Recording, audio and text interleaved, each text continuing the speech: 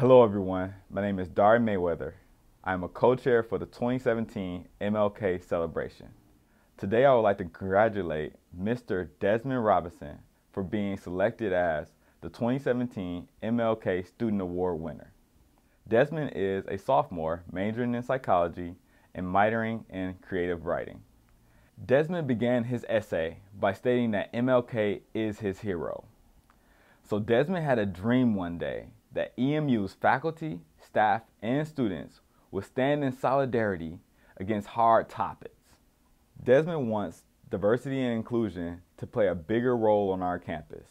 And so he planned a unity rally in front of King Hall for all Eastern Michigan University's campus and community members. I cannot think of a more deserving student to win this award. So please join me in congratulating the 2017 MLK Student Award winner, Mr. Desmine Robinson.